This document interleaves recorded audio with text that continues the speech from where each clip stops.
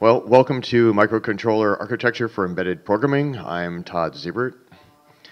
And as I mentioned earlier, this is going to be something of a survey of the architecture of microcontrollers, a little bit of microcomputers, and how it relates to how you may get things done on them. And I'll post the slides. I'll have links later.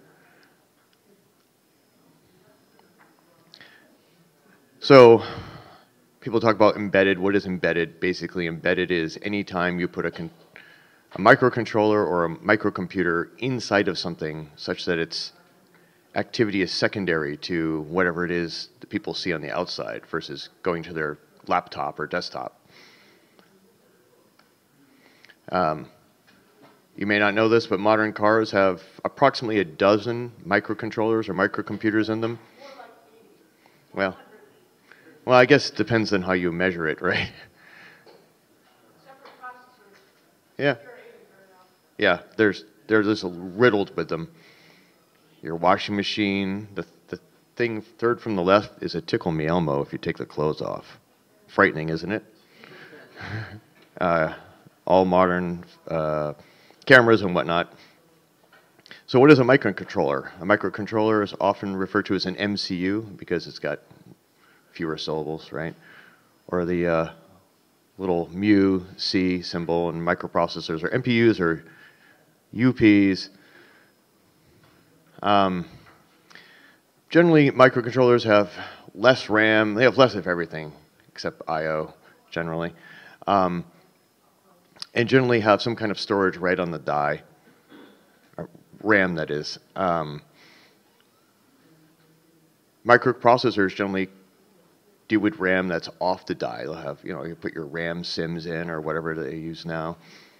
And then we get into cases like SoC, system on chips, which have some of all of it, what you'd normally find in a computer, like a desktop computer, jammed into one package. We'll get more to that later.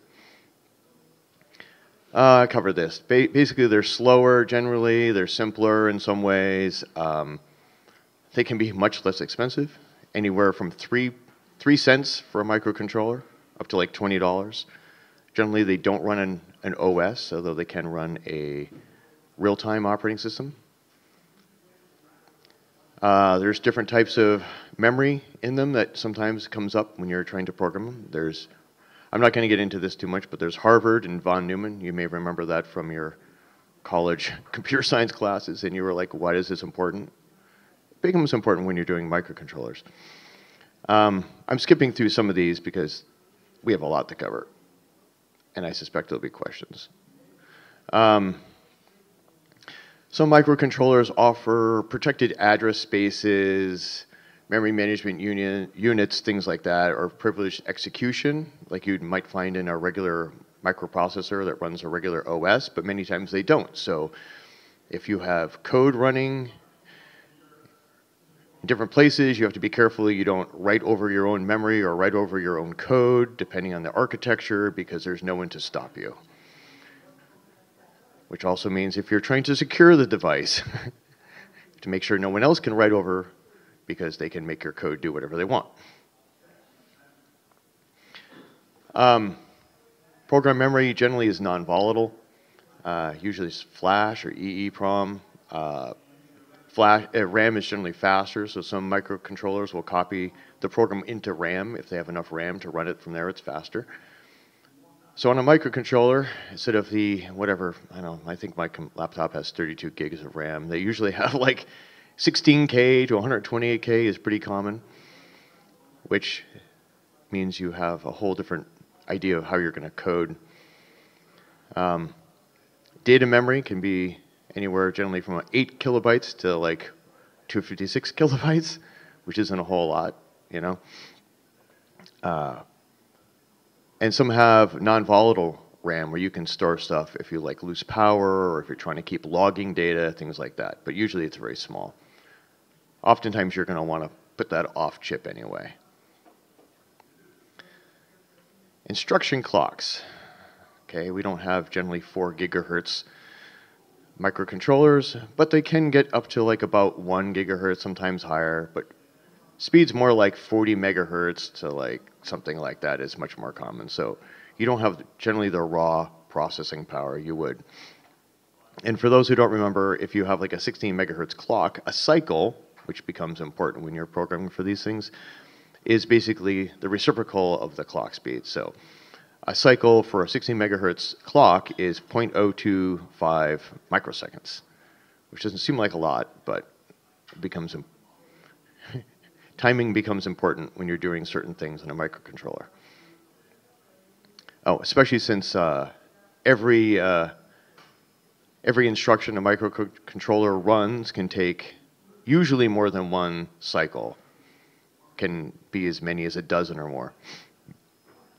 Like microprocessors, some microcontrollers are superscalar. They can execute multiple instructions per once, sometimes even have pipelining. You may not know what these all mean, but as you get more powerful and these different architectures come into play, your microcontroller becomes less deterministic in its timing because you don't know necessarily how long each instruction is going to take.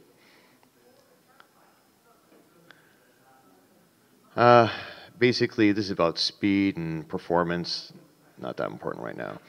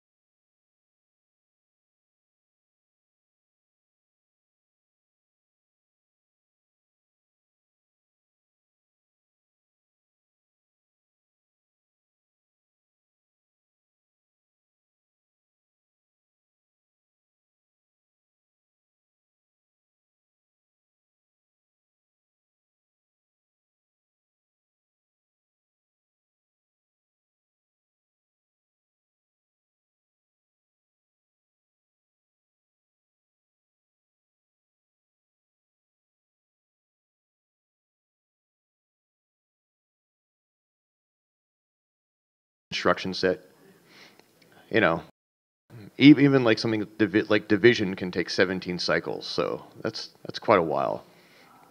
It gets expensive, especially if you have a small microcontroller. There's ways to get around this, lookup tables, approximations. There's all kinds of algorithms out there you can implement if it doesn't actually include like subtract or divide, or multiply or divide. And then like things we always use in computer science like module, it requires division. It's not easy for a computer to do, or a microcontroller. Floating point math, pretty rare in microcontrollers. Again, you have to come up with algorithms to kind of get around it. I've mentioned one called binary scaling you can look up. Sometimes they put floating point units on like what's called a peripheral or a different part of the chip, and you have to context switch just to get the math going, so there's a cost of the context switch. So you have to decide if it's worthwhile. Microcontrollers have endianness, which is important if you're trying to transfer data between devices, because you have to make sure they have the same. It's basically which byte is first, the least significant byte or the most significant byte. if you're doing desktop development, this never comes up, essentially. Okay. Physical aspects. How am I doing on time? Actually, I'm going through this pretty quick, so if you have any questions, stop me. Okay, so some definitions. An IC is what's on a die. It's a piece of silicon. Here's a blow-up of an Atmel AT Tiny 13A, which is really simple microcontroller. Obviously, they're made of, there's various sections on the die, and each section has all kinds of circuits made of primarily transistors, and each transistor is, etched into the silicon to comprise logic gates, and that's what makes computers work. The package is what holds the die. So you can get tiny, here's a PIC-10F and a SOT-23 package, and you can see it's kind of small. So you can put these things in anything. Here's one of my favorite, which is an AT Tiny 85. It's an 8-pin DIP, dual inline package. And then you get these gigantic ones that look like desktop processors with hundreds of pins, which are also nearly impossible to solder if you're like a hobbyist. So how do we get more supporting components and associated things into a chip? Well, there's different solutions. We have something called the system on chip, SoC. Basically, they've put everything on one die. The CPU, RAM, everything else they can. That basically is logic-based. Then they came up with basically multi-chip modules. Basically, they put multiple dies in the package, and they stack them. They put them side by side, and they connect them with tiny wires. And the little chips inside of things like that are called chiplets. And we'll talk more about that later. Then there's system in package, SIP, and they basically stack the dies vertically, which saves space, and you can put more in there. Then you get SOPs, system on package. And like these terms, like it's so confusing why the industry came up with them, but they are what they are. And the nice thing about the SOPs, it can include discrete components like capacitors and inductors and antennas. So you can basically have everything in one package and basically just connect your I/O and your power. And then there's something called a customizable system on chip, which generally is a subset. It includes an FPGA, thus the customizable part. And we'll talk more about FPGAs later.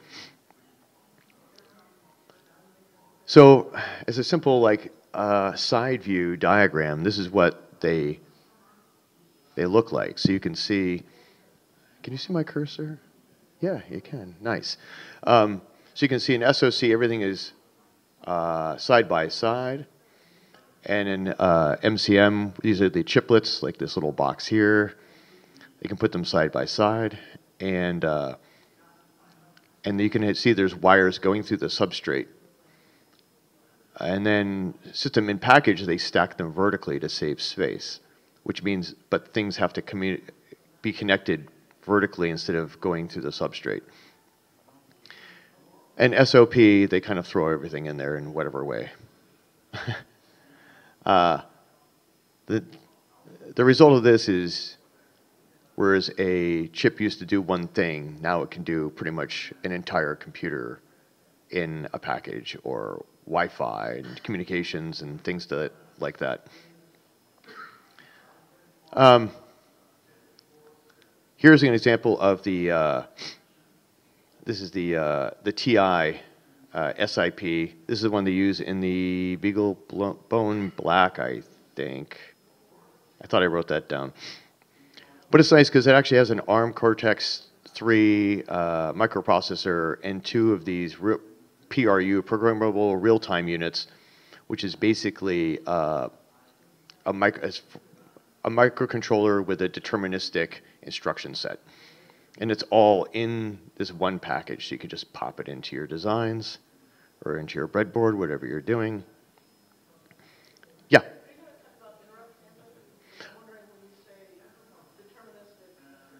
Well, well, okay. So yes, interrupts can definitely throw off your deterministic, but like microcontrollers used to be basically every instruction took so many cycles.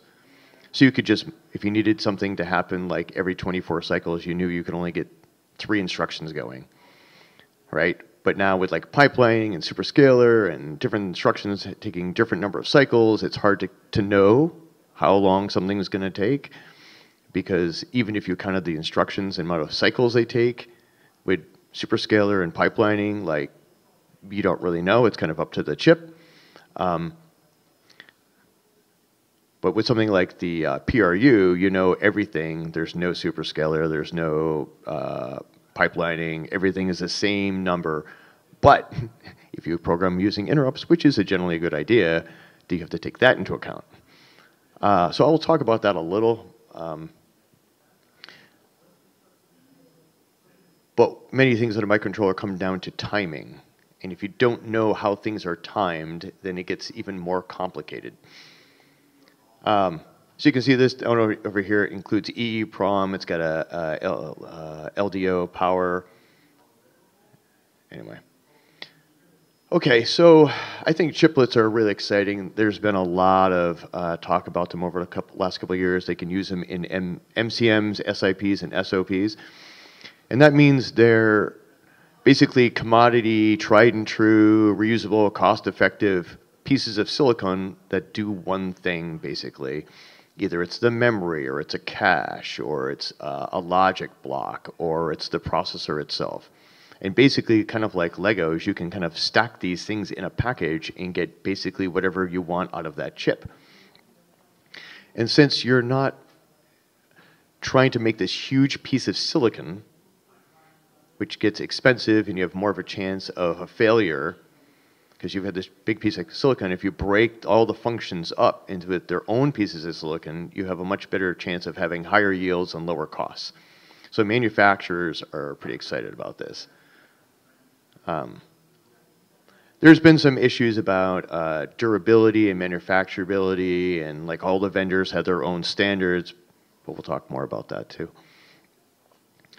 Oh, right now we'll talk about it. So the Open Compute projects, Open Domain Specific Architecture, ODSA, started in 2018, and basically they're trying to standardize how all the chiplets talk to each other. It's basically similar to an OSI ISO model, if people remember that from way back when, probably comp sci class or whatever, or networking. This way, you can basically take cross-platform, cross-vendor commodity chiplets and get them all to talk to each other, which basically means you can make any chip from whatever parts you feel are best. And then the Linux Foundation started the CHIPS Alliance way back in 2009, and they're more about making IP available. So you have a quote here: organization develops and hosts high quality open source blah blah blah IP and interconnect IP and open source software. I don't know they're making a lot of progress, but it is promising. And so this way, not only will you be able to have a chip, but like all the components in the chip will be open source. Because we talk about open source, there's like a couple vendors upstairs with like open source laptops or open source routers. But when you get down to it, the chip isn't, right?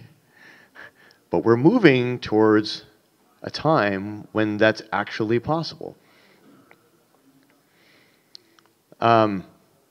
And even Intel contributed the AIB, a royalty-free physical layer connecting semiconductors in a die.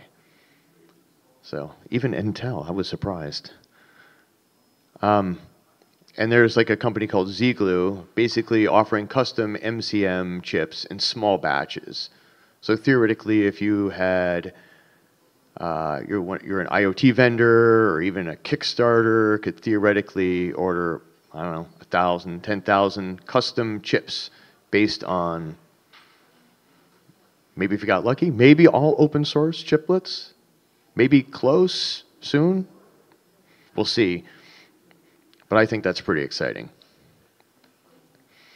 Okay. We're talking about something different. So, in a microcontroller, we have something called peripherals. And a peripheral is a type of interface that's on the die itself.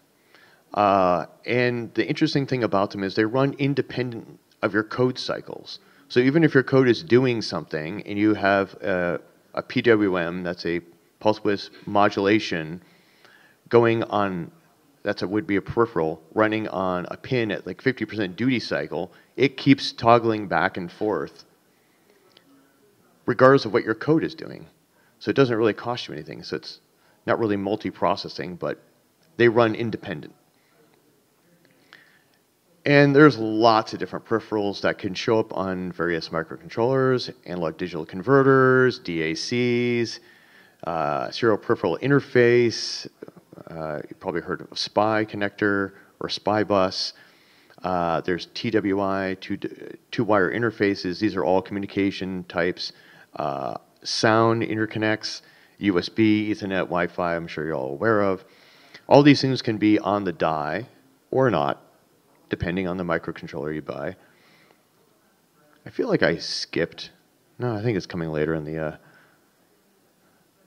slides. Timers and counters are really common peripherals to have. They're great, again, for timing if you need to know when some kind of time has passed. Control area networks. That one's popular in cars, as we talked about how many dozens or maybe hundreds of microcontrollers they have in modern cars. Real-time clocks, GPIOs, that's general purpose I/O. Various memory interfaces, and as I mentioned before, floating point units, possibly comparators, UARTs, which is basically the serial communication, watchdog, and another communication protocol called one-wire.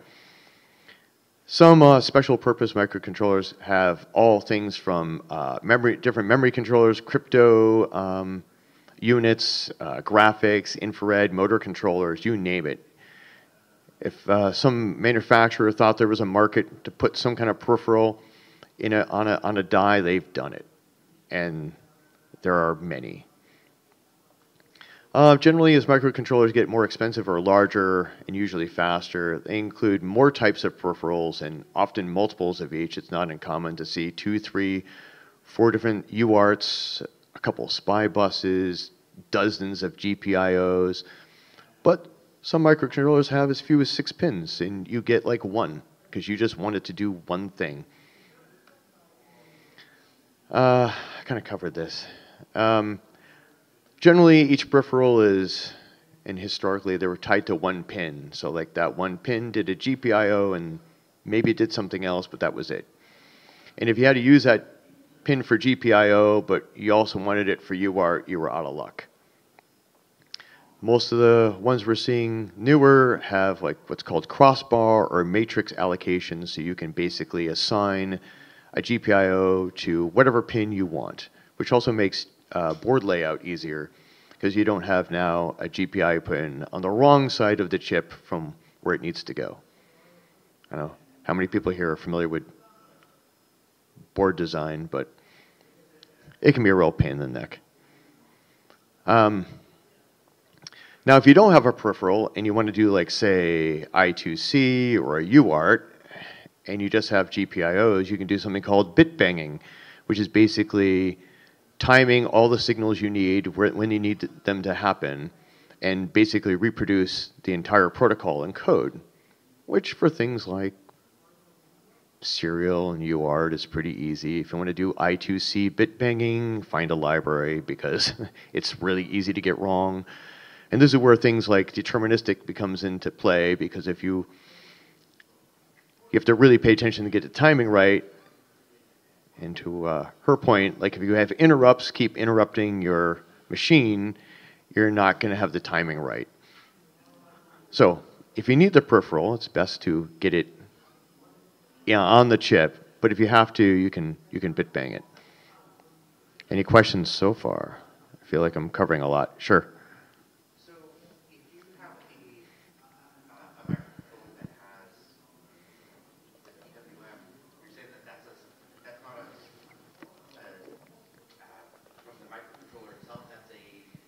No, the peripherals are on the die. On the die, but it's like you're not using duty cycles to do that PWM modulation. Right. You basically, we'll talk about memory map. Most peripherals are what we call memory mapped.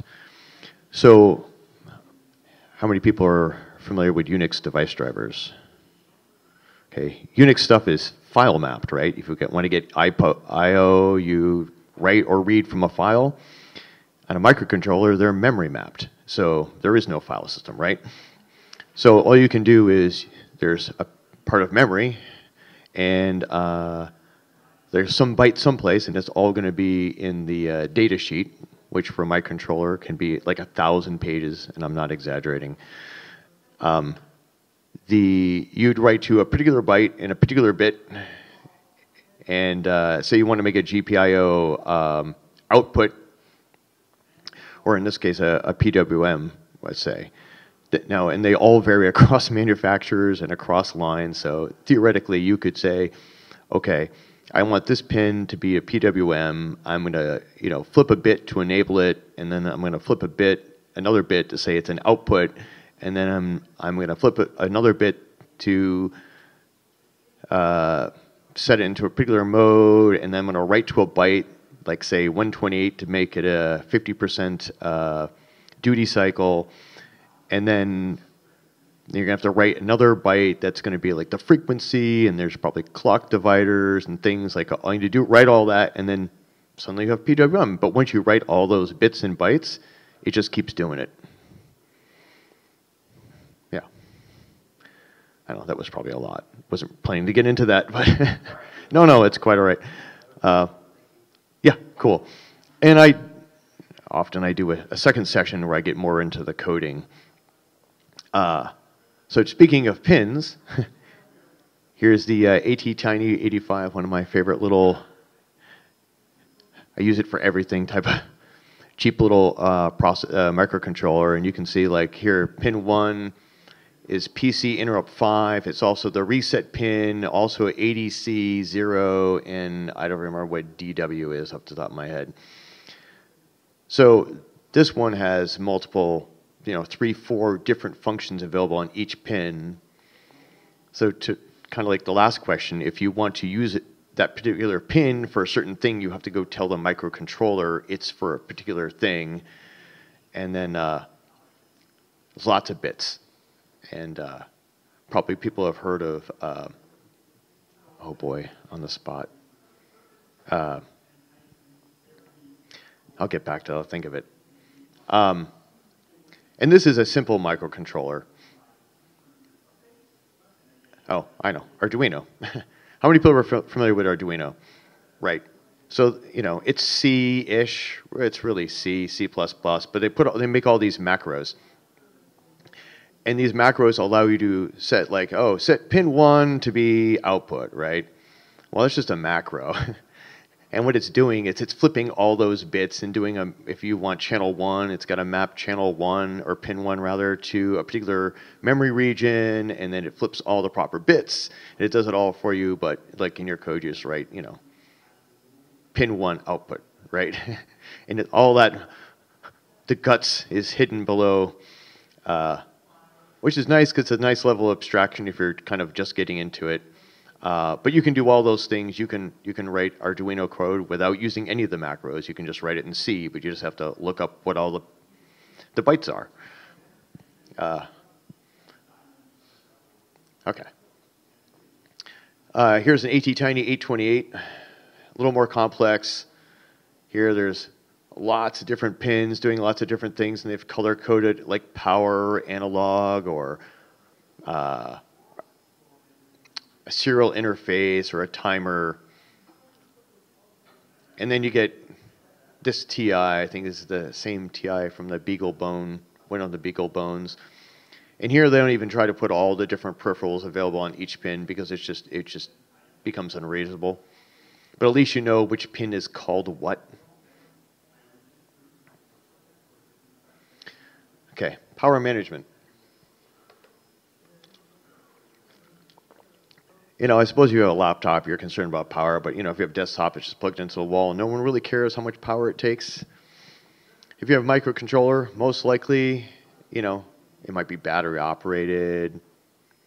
You know, if it's running on a coin cell, you have to really be cognizant of how much power you're drawing. You know, and I guess we should be green and we should be, you know, keep this in mind somehow. But depending on the microcontroller, they have various states. They have like low power, sleep, and really it depends on the vendor and the product line. Sometimes you can change the clock speed. But you can usually get them down to really, really low, like in the tens of nanoamps. So when these things go into like these low sleep states, they can really take, you know, almost nothing at all. I've seen people run microcontrollers on a coin cell for a year because it'll only wake up when it needs to wake up, usually via an interrupt. And then you have to pay attention to what peripherals, because in certain states, certain peripherals will be not available because they take too much power. Or you might have to do certain things, like you want to, some peripherals will just draw power. Like if you set up a pin pull-up, and it's going to take power because you're doing a pull-up. Everybody know what a pull-up or a pull-down is? Okay. So generally, if you have a pin and you send a high out, it's high. You know, 3.3 volts, 5 volts, whatever it happens to be, 1.8 volts. If you put low, it's 0. But if you don't do either one, it's basically an indeterminate state. And if it's in an indeterminate state and someone tries to read it, it could be anything. It could be high, it could be low, it doesn't matter, right? It depends on inductances and all kinds of things you can't really control for. So you have to pull up or pull down the line, usually with a resistor either to your VCC or to your ground. And that way you keep your signal in a determinate state. There's the 30-second version. Some microcontrollers have the lovely ability to be put into a sleep state, and unless you've remembered to tell it how to wake up, it won't. So that's probably good to remember. Anything else on that section? Any other questions? Okay, programming. This isn't like basically how to program one, but like physically how to program one. Because you can't just like load a DVD or call up your editor on the microcontroller. At some point in time, we had to like erase them using UV light sources and crazy crap like that. But nowadays, generally all you need is a USB to TTL serial adapter, like the one pictured, and they're cheap, even if you buy a name brand.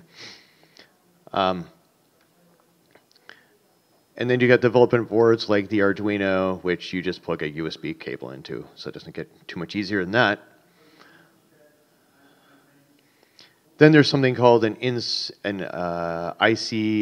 in-circuit serial programmer, or in-system programmer. Basically, they allow you to plug something into your board so you can program it if you don't already have, if it doesn't already take like the serial to TTL or a USB. Because it used to be you had to remove the chip and put it in a special programmer, which probably cost a lot of money. But now, generally, they've made it a lot easier. Then there's JTAG, which is Joint Action, Test Action Group, whatever, no one calls it that. JTAG. JTAG connector has some number of pins, and you can program and debug your code. I won't get into this too much, but the nice fun thing about microcontrollers is once the code is running, you have no idea what's going on in there. There's no console, right? There's no screen. I mean, sometimes there can be, but vast majority of the times there's not. So there's all kinds of techniques you can do to debug them, but I'm not covering that in this talk. How are we doing on time? I got 20 minutes. Okay.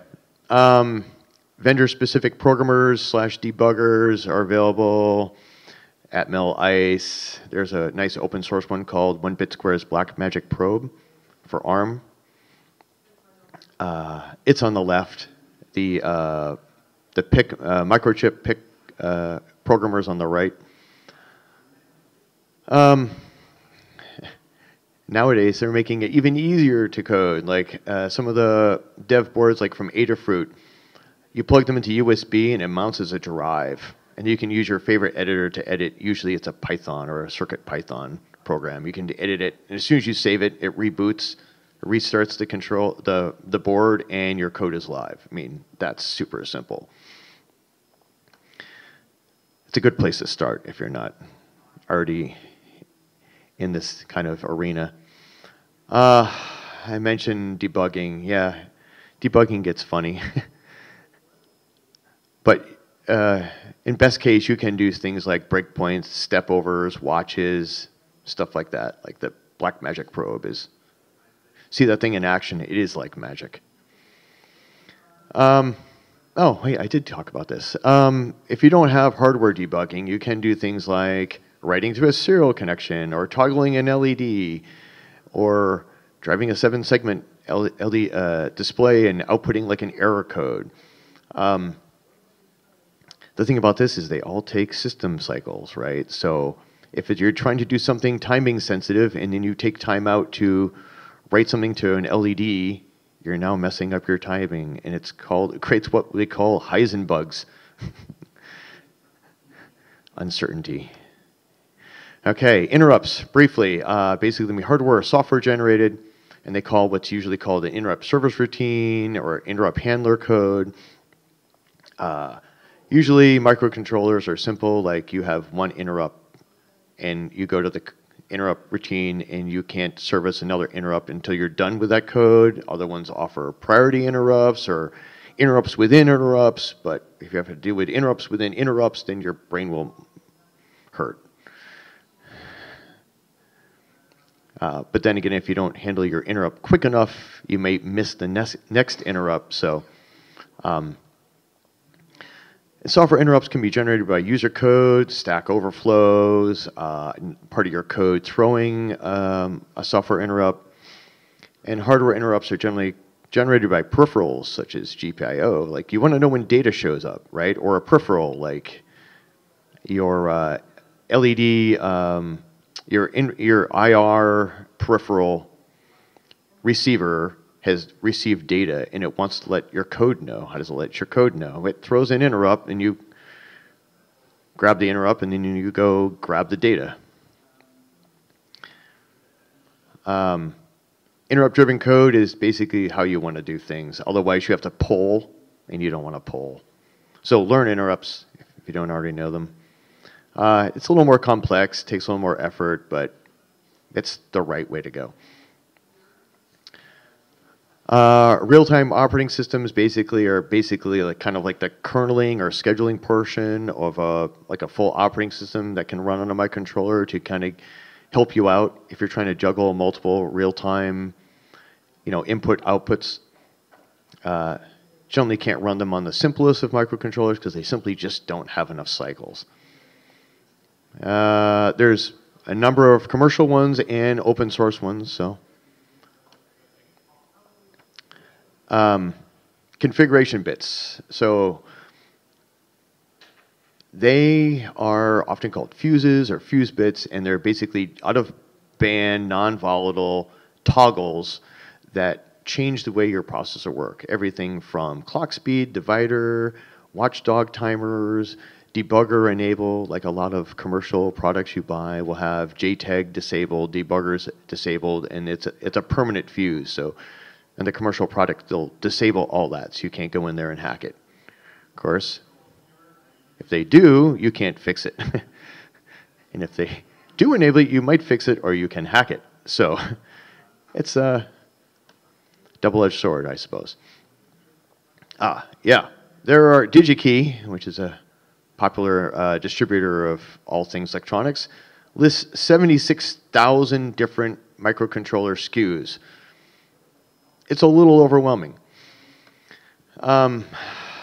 Basically, there's ARMs and MIPS. They license out their cores for other people to manufacture.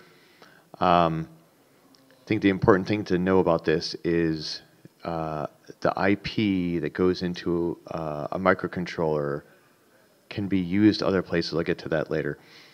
And something called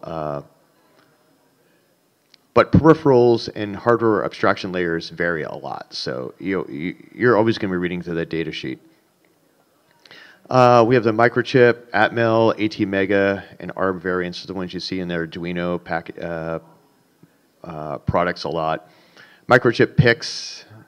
I know a lot of people were really into PICs for a long time. TI makes a bunch that are popular, like the AM335, which powers the Beagle boards. The ESP8266 and the ESP32 are relatively new. They're really great. They have Wi-Fi and Bluetooth. Especially that ESP32, you can do a lot of fun stuff. Parallax Propeller, although I haven't heard from them in a couple years, and a couple more. STM microcontrollers makes it really popular. STM8 and STM32 lines. Now it brings us to the RISC-V Foundation. People have heard about these guys? Completely open source cores, all kinds of opcode extensions, and basically you can use them as long as you become a member of the foundation, which is, a nominal cost. Is really great because all the chip designs used to be all proprietary, but now we have a real successful core that's open source. I kind of already talked about this. Sci-Fi is a company that's been producing a number of open source boards using the open source RISC-V processors. And everybody's getting on board. Like, not a week goes by where I don't hear about some big manufacturer like Western Digital, NVIDIA, Sega, Qualcomm. All these people have joined the foundation and are going to start using open source cores. FPGAs is the last section. Hopefully I'll have enough time. So FPGAs are field programmable gate arrays. They're basically a unique type of IC which basically allows you to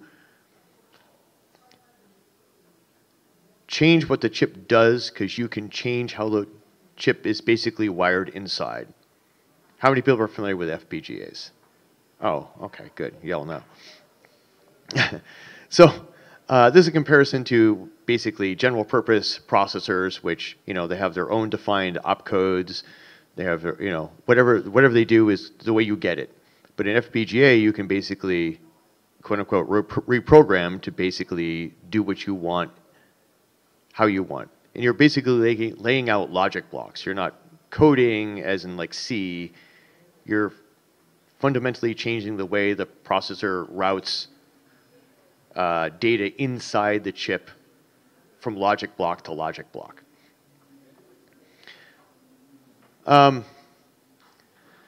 So FPGAs are used for development leading to ASICs or directly in products sometimes where you don't have enough quantity to make an ASIC or it's just not the right.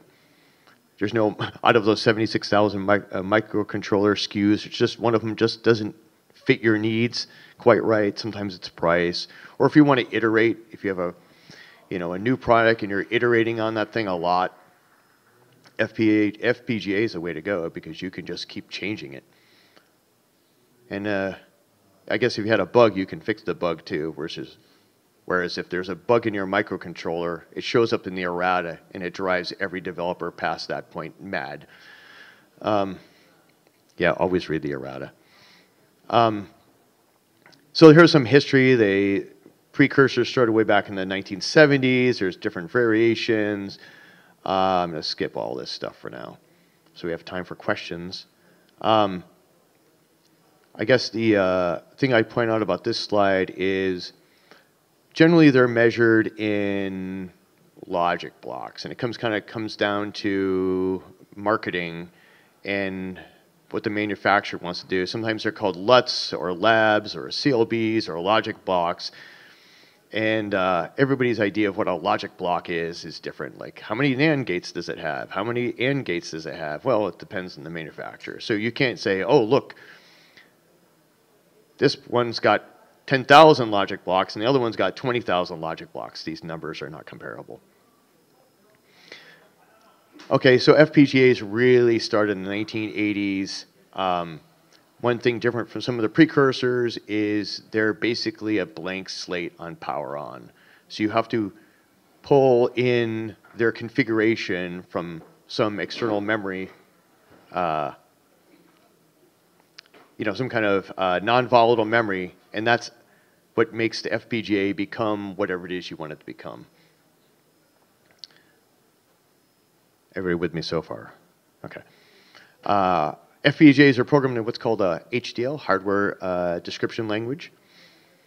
And this is the type of thing that actually ARM licenses to the HDL, or not the HDL, but in an HDL, the design of the core from like ARM is what they license to other manufacturers who want to produce like an ARM core.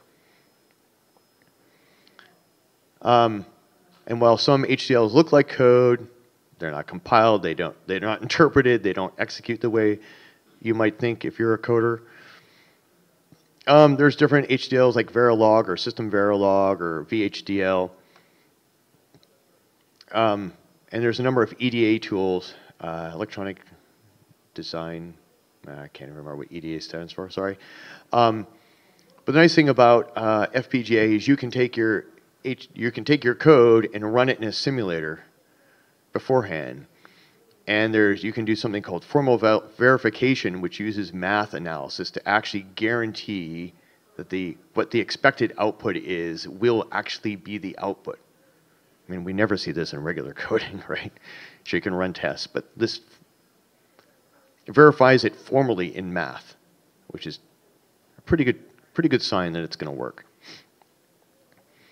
Here's some sample Verilog, simply because it kind of looks like C, but it's not. The funny thing about most of these things is all the code happens simultaneously unless you tell it not to. So code execution does not go from top down or things like that. It all happens, yeah. It's hard to wrap your brain around, but it's really fascinating. Historically, all the FPGA toolchains were all proprietary, closed source, secret, and stupid expensive, and largely undocumented. But now we have something called SimpliFlow, which is a completely open source toolchain for programming a number of families of FPGAs, which is pretty exciting because you can actually get an open source core from RISC-V, and using an open source toolchain, put it on an FPGA. Now, the FPGAs so far are not open source, but we're getting closer. And I've talked to some of these guys. Like, the amount of effort that went into doing this toolchain is immense, because they basically had to reverse engineer bit streams. And this is a non-trivial task. So if you see those guys, thank them. There's a number of open source FPGA boards, like the Icebreaker FPGA, and I still have like 9 minutes, right? I think so. Kind of touched on this. Some processor cores, such as RISC-V or ARM, are available in HDL, so you can basically download that core to your FPGA and say, it's a RISC-V without a floating point. And then later you realize, oh, my application really needs floating point. You just go grab a different core, put that onto your FPGA, and now you've got all the functionality you need. So then if you're going to use like a microcontroller core or even a microcomputer core, once you get the FPGA running the core you want, you would then connect to it and actually program it in C or load in, So there's really two steps. You have to program, quote unquote, the FPGA, and then you have to actually put your executable code on it. So FPGAs, basically, they're inherently multiprocessing because you can have any number of cores in there. As many as you want, really, that will fit. So they can be massively parallel, basically have any peripheral you could possibly want, flexible, as I mentioned before. You can reconfigure them. They're a little bit slower. Generally, they don't have the performance as a dedicated microcontroller. They generally take more power, and they're more expensive. But But you can get them now, simpler ones, for just a couple dollars each, which is huge because they used to be like many hundreds of dollars. There's hybrids, like some FPGAs come with hard block microcontroller codes embedded in them, so you can't change that part, but you can change the FPGA part around them. And then now some regular microcontrollers have what they call custom configuration logic, or whatever the marketing term they have for that brand. And they have certain sections of your regular microcontroller you can configure to do certain things. So it's interesting how there's now like a spectrum of completely dedicated to completely flexible and various stages in between.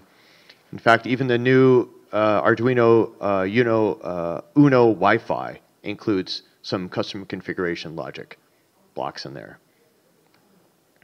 Oh, and that's me. So, I made it. Questions? Sure.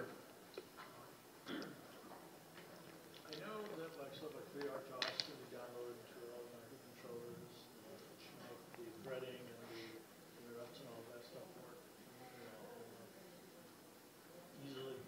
But they don't abstract any of the I/O. So if you're trying to, let's say, get something on SPI using DMA, Mm-hmm. you go to an ARM3 from TI to an ARM3 from Atmel, everything is different. Are there any like libraries or things that we kind of like abstract the I/O?